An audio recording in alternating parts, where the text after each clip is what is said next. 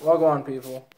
Alright, so it's on my way home from balling with a couple friends, and I just was thinking about something healthy-ish to eat, because I'm, like, trying to lose weight or whatever. And I was like, you know what, I haven't had Coneys in a while, so I decided to go get some. Blah, blah, blah, long story short. What led me here is I decided to make a video about me trying to eat it. So, I have 3 different Coneys here. This is from Gold Star, by the way. That's why I decided to make a video about it, because I don't know how many people really know about Gold Star.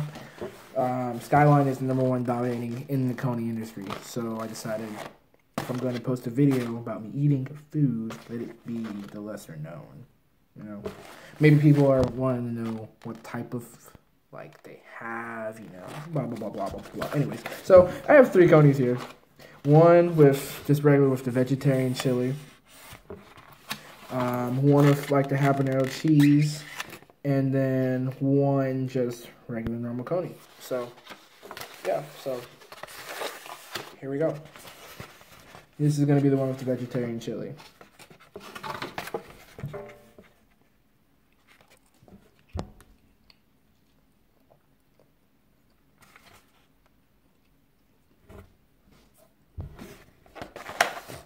Not bad.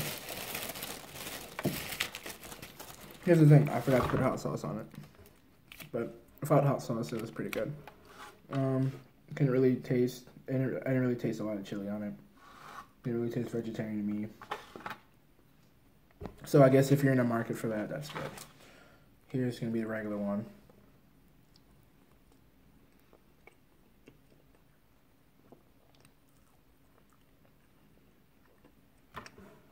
Yeah. I almost like the vegetarian chili one better. All right, and then here's the regular.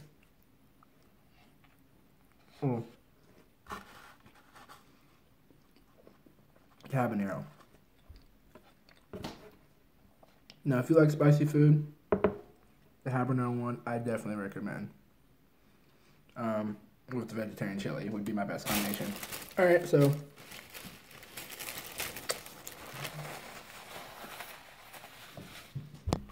Long story short, my summary, basically after just trying this, is it's not bad. For $6-ish bucks, 3 Coneys. I would personally recommend, if I had to pick my desired from here, it'd be the regular Coney with the habanero cheese and the vegetarian chili. Now, it's my personal preference. Feel free to try it out if you're in the Cincinnati, Kentucky, Dayton-ish, Indiana-ish, Midwest-ish, YOLO-ish area. Yeah, feel free to come out here and try it out. But yeah, so 2014 fame, Chef Moise signing out. Peace.